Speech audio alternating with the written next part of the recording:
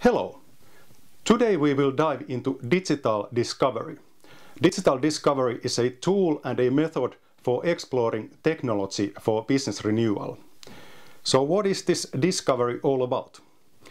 If we think about technology as a way to push the productivity frontier across various business domains, then digital discovery is about finding those frontiers.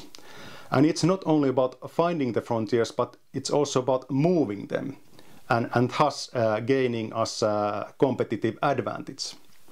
But if we want to do that, we need to invest in our capabilities and we need to prioritize those investments. And we don't need to and we don't want to do it all by ourselves, but we want to have help from our business ecosystem. And for all that, we need to have a clear strategy. And so the loop closes. Digital discovery covers all those topics mentioned. Let's have a closer look. Digital discovery is a tool and a method for technology exploration for business renewal across all business domains and across all technologies. This is the digital discovery main view used for navigation. Starting from the top, there are 7+1 technology verticals from business IT all the way to blockchain and beyond. Correspondingly, horizontals are about business perspective. The main split is into 3 business domains: efficiency, customer value, and customer experience. They are then split further. For example, customer value, or value in short, can be delivered as products, services, product systems, or complete solutions. In addition, digital discovery deals with companies' internal capabilities, the surrounding business ecosystem, and strategy, shown here at the bottom. However, the most interesting part is the intersection of verticals and horizontals.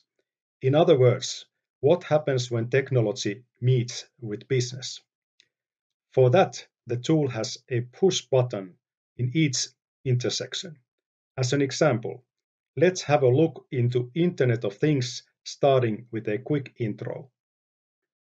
To get started, let's remind ourselves what Internet of Things is all about. For now, some key definitions and short descriptions are enough for our needs. In digital discovery, we can always come back should we need to align our thinking. Now, let's move on.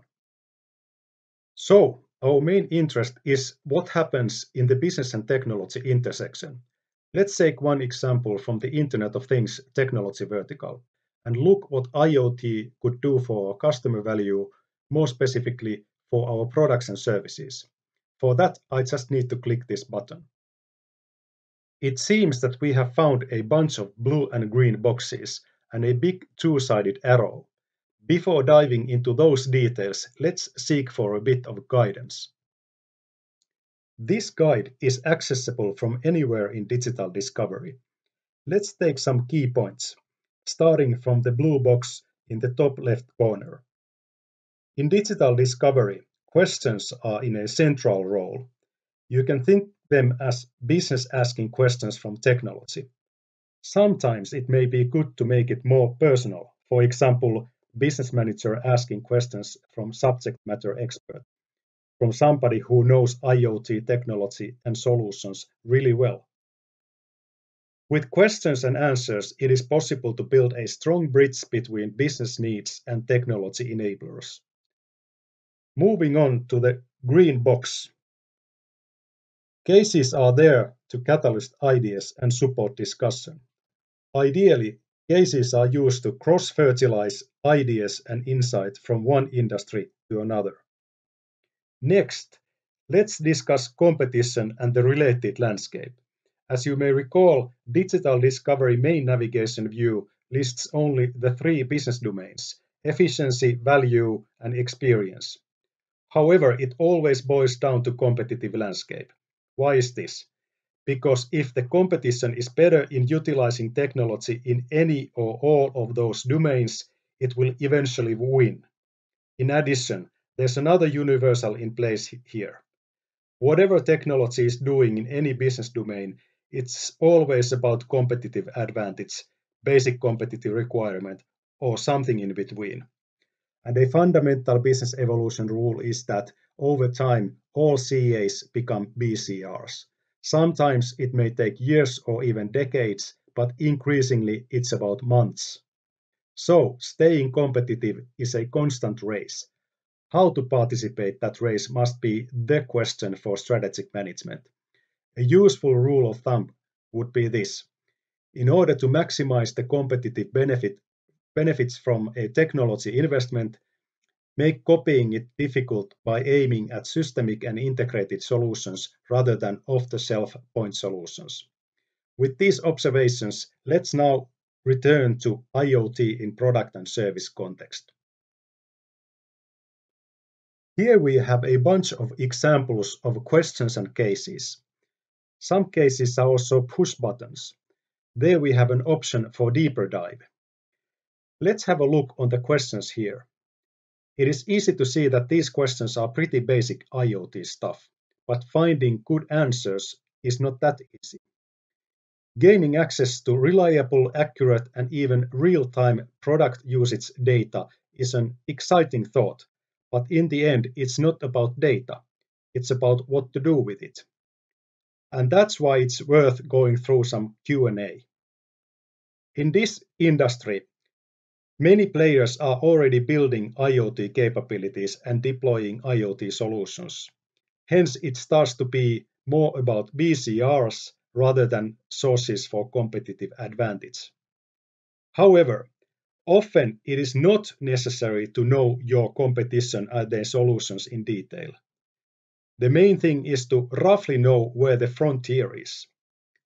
More detailed competitive landscape analysis can be handled as a spin-off exercise.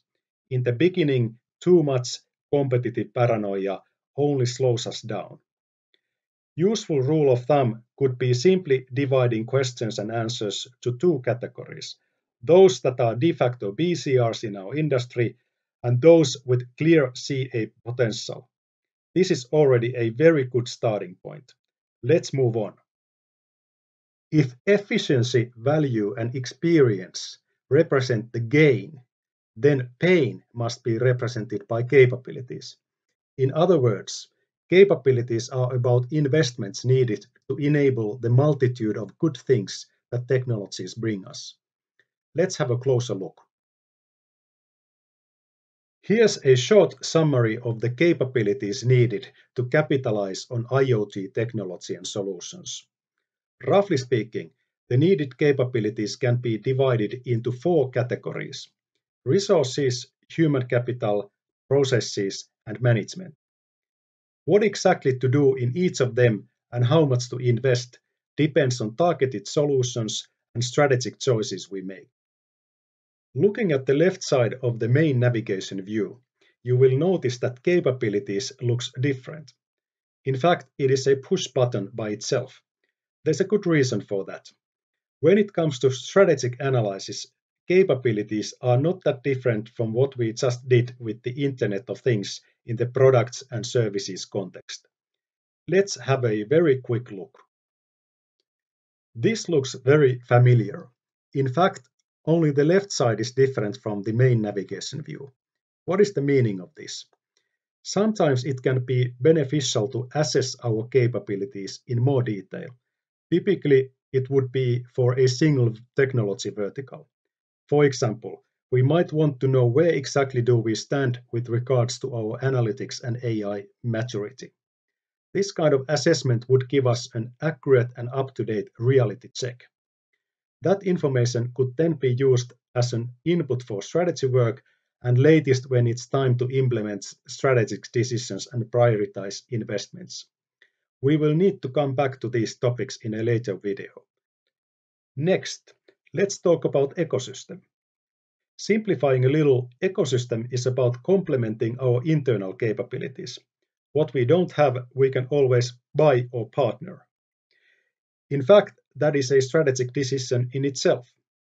But for now, let's settle for this general note on ecosystem. Ecosystem in each technology vertical is for later videos to dive deeper.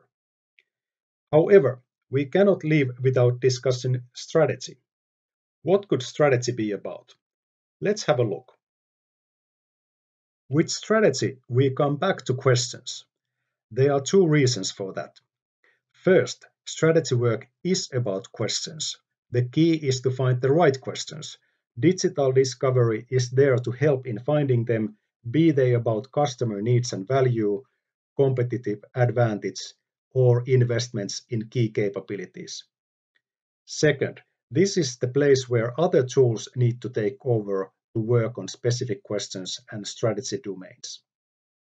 In conclusion, if we have been able to find truly impactful strategic questions that are based on external and internal reality, and we have drawn insightful conclusions based on observations, then we must congratulate ourselves. Group hug won't hurt either. Summarizing today's findings, technology evolution is fundamentally about productivity frontiers in three business domains: operational efficiency, customer value, and customer experience. Frontiers represent the best practices in each domain within an industry. But the frontiers are relative and moving. Relative because it's not about what we do, but about what happens in the competitive landscape. Moving because yesterday's competitive advantage is table stakes today. Digital discovery reveals in a very concrete way how each technology vertical cuts across business domains, pushing the frontier in each of them. But as said in the beginning, finding the frontiers is not enough. To stay relevant and not getting marginalized in the competitive landscape, it is important to place the bets correctly. For that, we need strategic insight and informed decisions. That's all for now. Here's a preview on future topics and candidates. Digital discovery brings us virtually bottomless well of new journeys and explorations. Let me know what you think. Thanks, and go Patriots!